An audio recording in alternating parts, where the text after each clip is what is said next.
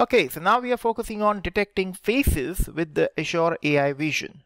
After completing this module, you will be able to understand features, use cases, and responsibility of Azure AI Vision Face API. You're also going to use the Face API in your app. And before we do that thing, let's understand the options for face detection, face analysis, and face recognition.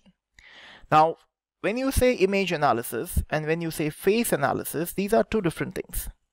Image analysis is mostly going to do a people detection or only a location provided for that particular person. While when we say we are detecting faces, the face detection service is actually going to find out the location of the face, is also going to find out some other attributes of the face like head pose, identification, landmarks, recognition, or maybe some kind of a comprehensive facial feature analysis like whether the person is wearing glasses or whether the person is wearing mask or not. You can also do face comparison and identification if you are focusing on face recognition service. And then you also have facial recognition service, which is going to identify a unique person from the group of people in the images. So that is something which we are going to see. But before you use facial services, you need to have certain things in your mind. You need to consider certain things for face detection and facial recognition. Remember, we have a responsible AI principles. Now in the principles of responsible AI, which is applied to all kind of applications, but systems that rely on facial data can be particularly problematic because a human face is anyhow a personal information of every human being. As a safeguard for responsible AI usage, facial recognition, identification, verification, and comparison is behind a limited access policy from Microsoft side. Whenever you want to use a facial recognition service, you have to approve by Microsoft. You have to make a request, and if they approve and enable the service for you to use this feature, then only you'll be able to do that thing. There is a request form which is available on the Azure portal also, where you can request for facial recognition service.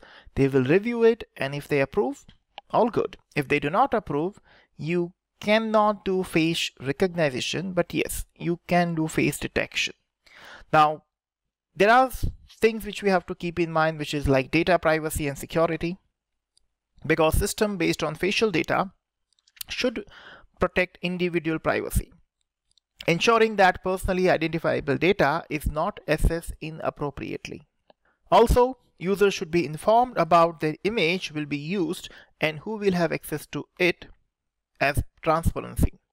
And then finally, we also have to take care of fairness and inclusiveness, because facial recognition should not be used in a manner that is prejudicial to individuals based on their appearance or to unfairly target individuals.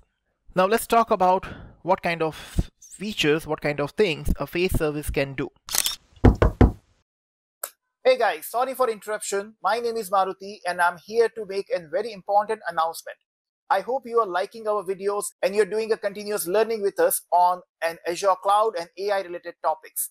If you are enjoying this thing, I'm going to announce skilltech.club, which is our upcoming website, which is going to be launched very soon.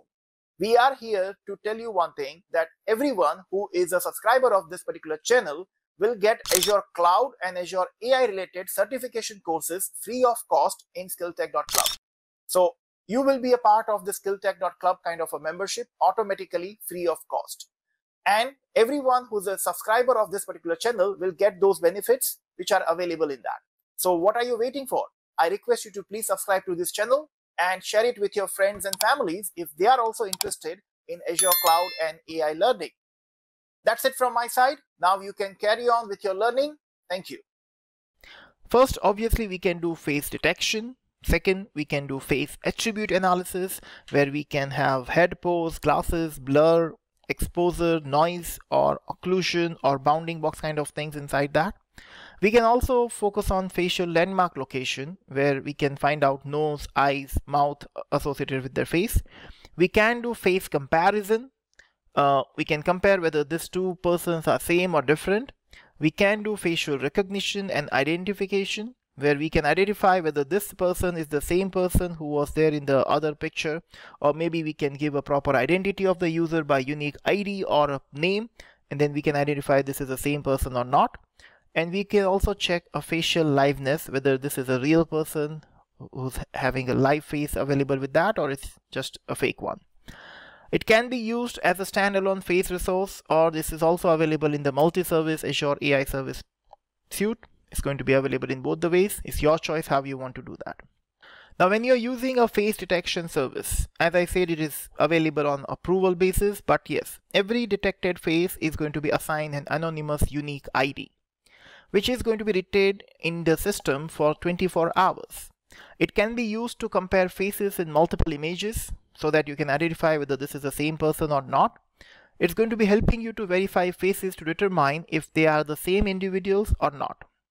Finding similar faces to identify faces with similar features, and that's exactly what the service can do in face identification. Now, how long this face recognition will persist it? Well, when you're going to train a facial recognition model using face images, you can create a person group for the people you want to identify.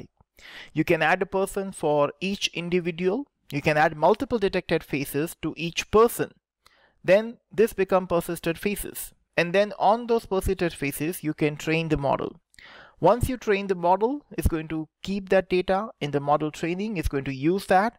And then you can use the model for facial recognition, where they can identify an individual person, they can verify the face of an individual person, and they can also find similar faces to a persisted face.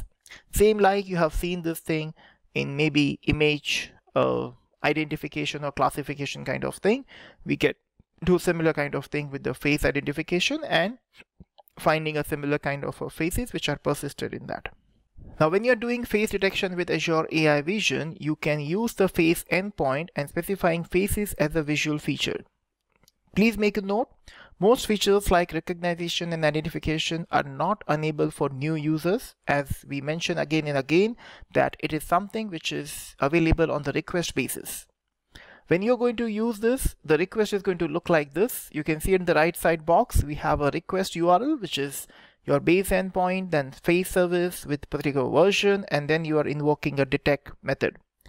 The body of this particular request is going to have the URL of that particular image which you're providing in that. For example, you're providing this image which is visible at the left side.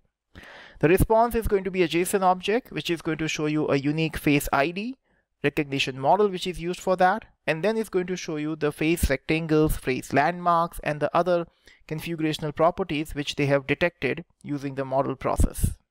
Anyways, we are going to use this thing in the next demo, so let's head to that. We have a demo of detect and analyze faces with Azure AI Vision service. We are going to try this demo and then we are going to look forward to this.